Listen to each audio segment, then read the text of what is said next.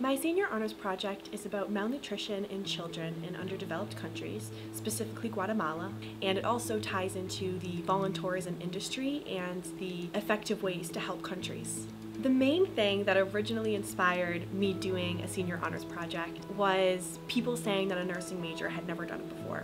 And I decided to tie in the Guatemala trip that the nursing program takes into a senior honors project. There's a lot of struggles in underdeveloped countries facing malnutrition, especially within child populations. A lot of countries struggle financially and families struggle financially to just provide food for children. So it was very eye-opening seeing how much of a problem it is worldwide and specifically in the community in Guatemala that I conducted my interviews in. I also learned that there's very effective ways that first world countries and developed countries can help underdeveloped countries, and I think that providing culturally competent care is exceptionally important, and that's also what the research found. The nursing faculty and the honors faculty kept driving me. They kept reminding me my goal, and the motivation that I was provided throughout this whole experience really is one of the things that kept me going. I've got to go to Guatemala. I was able to conduct interviews at an amazing community center.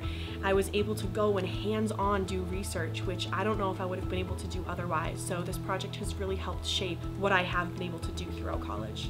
Being able to do a research project of any magnitude is exceptionally impressive, especially in undergraduate research. It is amazing being able to look back and see how far you have come as a student and as a researcher, and you're able to make a real impact.